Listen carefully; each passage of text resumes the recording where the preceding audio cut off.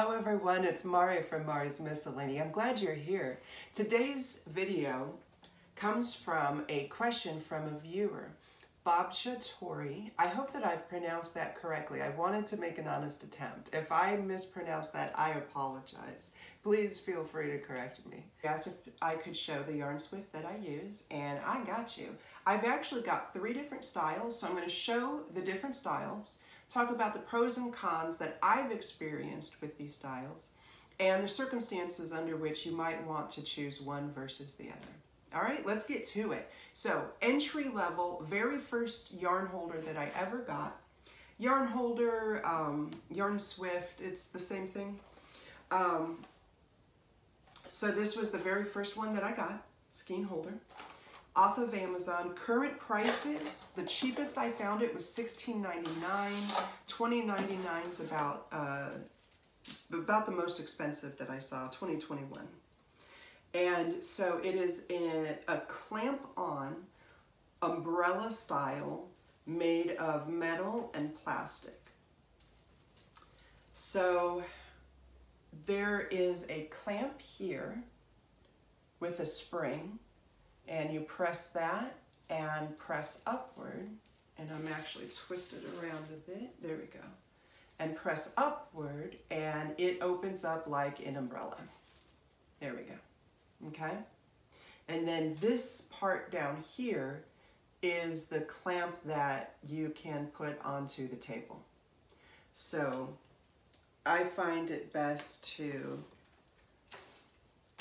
support the bottom and then get the top in place, there we go, and squeeze those two together a little bit to hold them in place while you turn this dial, and that screws it in place. There you go, and it spins, and it works great, except these metal bars at the end of it, there's a little bit of a loop and then it's cut off. And there's a, what are these called? A jump ring that slides into that little loop that these then connect to. The problem is that that metal end there is just cut off blunt and it's sharp. And there's a gap leading to that loop.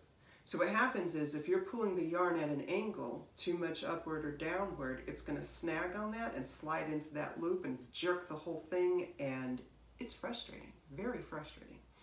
That was my biggest complaint with this thing. Now, I found a workaround where I put bits of aluminum foil and wrapped around the bar ends, and that helped quite a bit.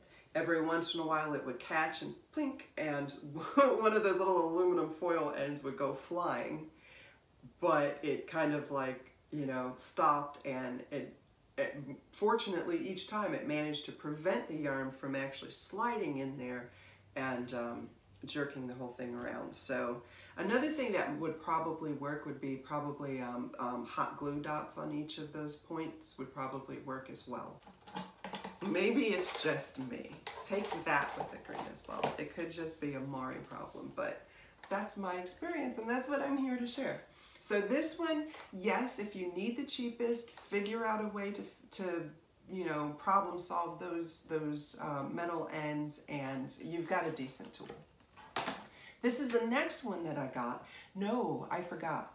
There's one in storage that is the wooden version of this one.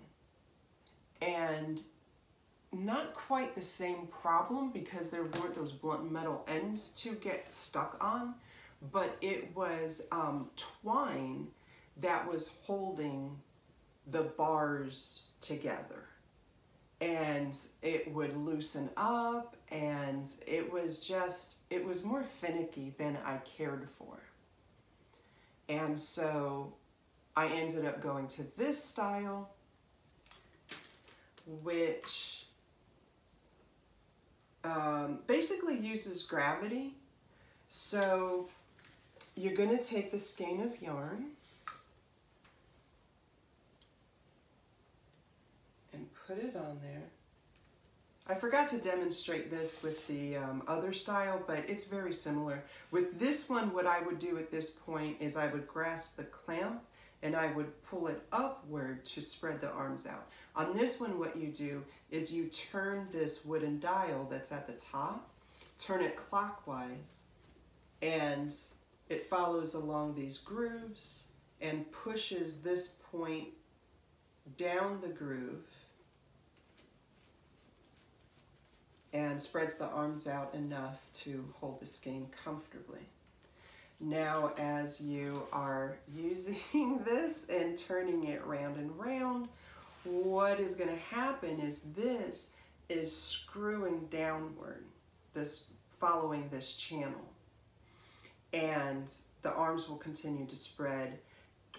And the reason you need that is because these hanks of yarn, that's what it's called when it's in this continuous loop, is a hank of yarn. So it's really strong when it's this many strands thick. The more that you pull the yarn, the thinner that the hank gets, the fewer strands it has, the less strong it is, and it starts to loosen up. And so the arms are spreading to accommodate that. And so it's all taking place by gravity and these channels that it's following. Now, one thing that happens a lot is that wooden dial will seize. And you'll be going along, and it'll start to get tighter and tighter and more resistance. And that's because the wooden dial is seizing a little bit.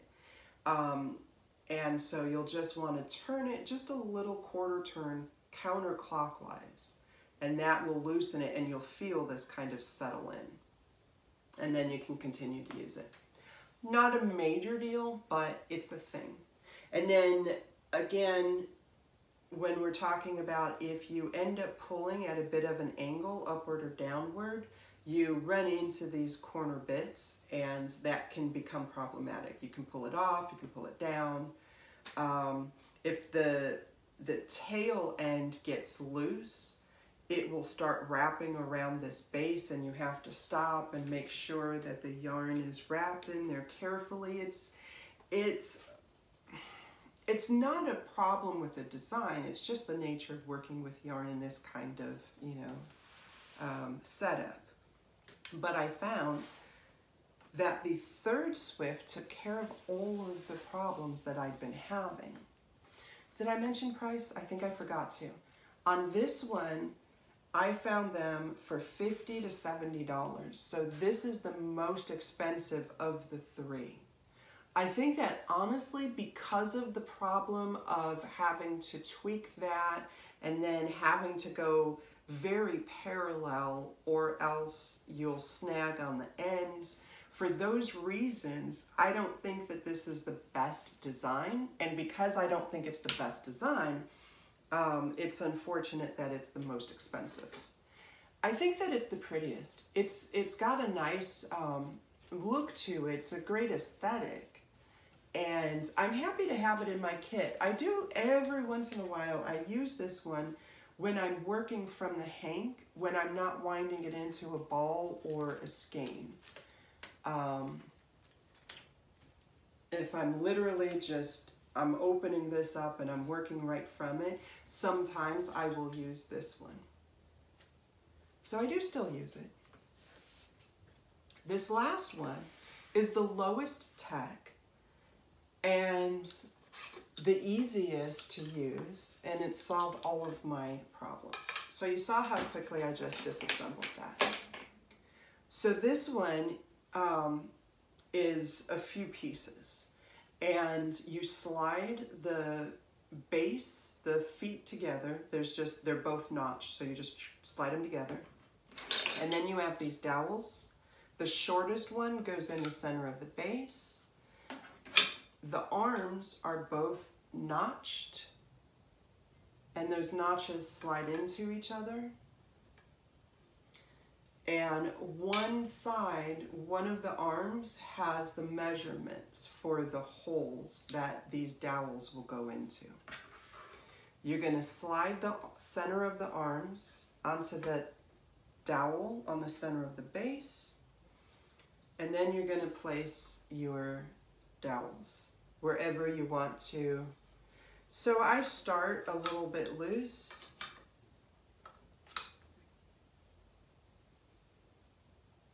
Go ahead and lower the skein onto it,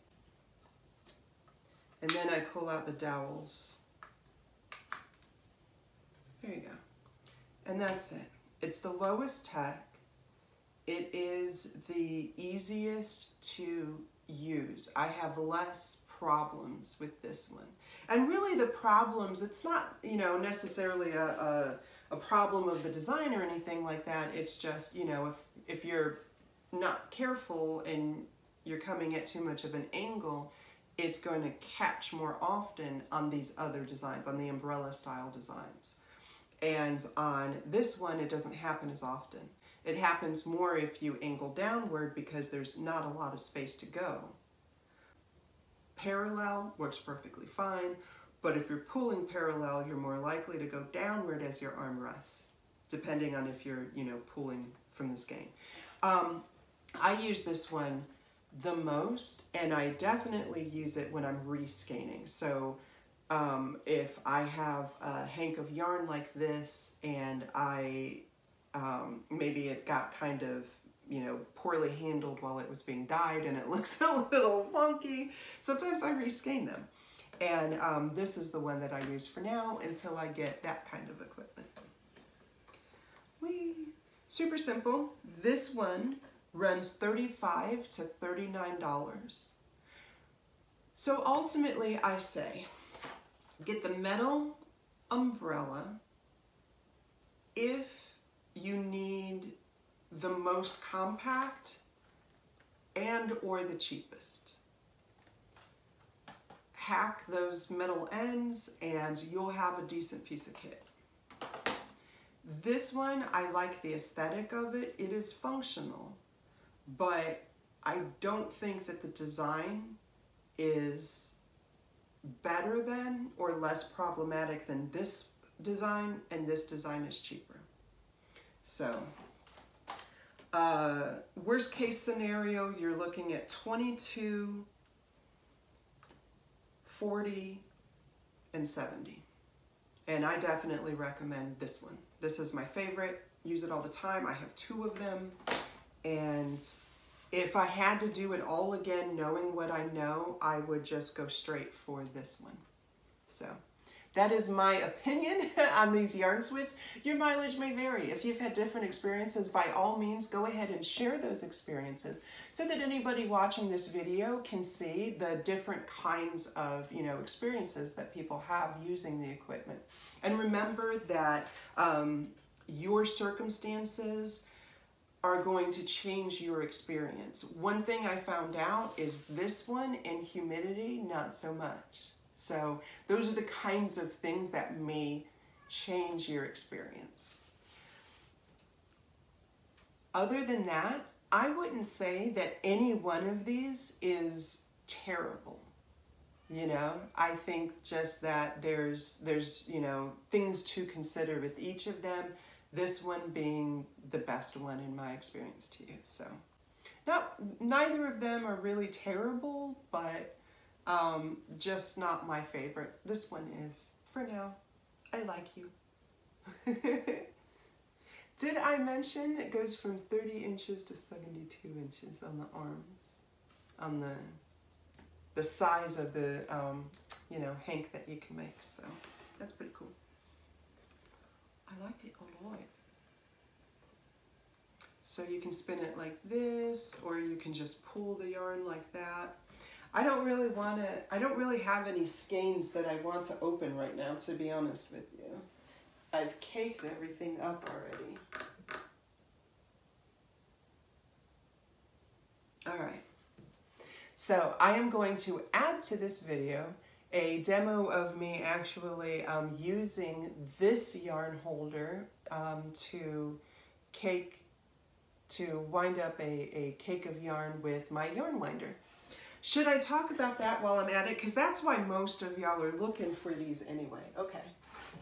I have two. This is probably the same one as everyone else's first yarn winder.